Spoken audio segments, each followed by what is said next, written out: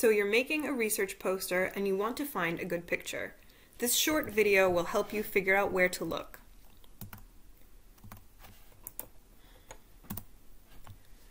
Given that your research symposium presentation will be made available online, it's important to make sure that you have the rights to reproduce any image that you might want to use.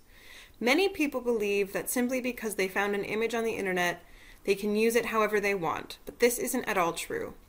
Due to the way that US copyright law works, the only person who can grant you permission to use an image is the person who holds the rights to that image.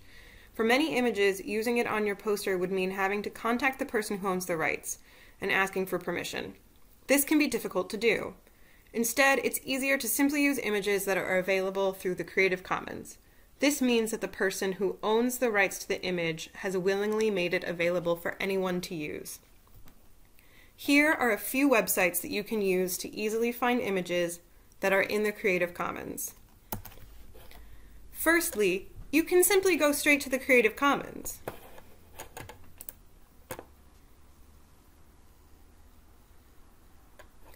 Just type a search term into this search bar and you'll get a bunch of great open access results.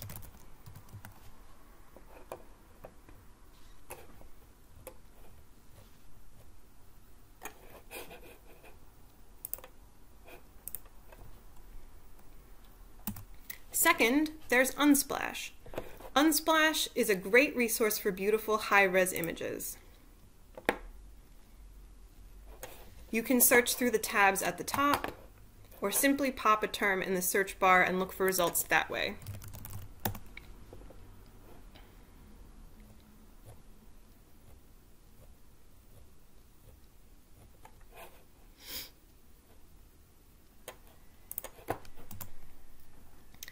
Third, there's the Wikimedia Commons. This is a great source for photos, but also for a wealth of other media.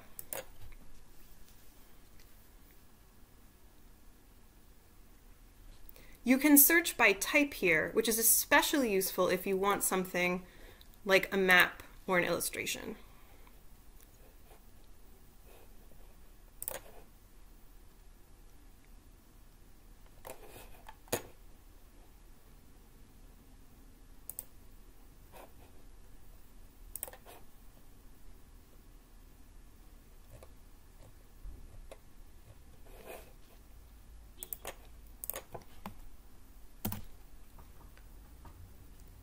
Finally, there's Google Images.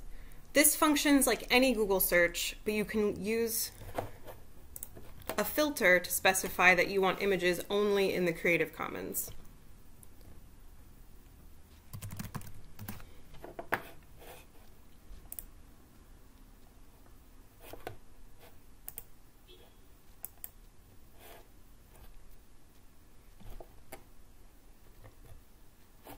Once this is selected, the only things in the results will be Creative Commons images that you can use freely.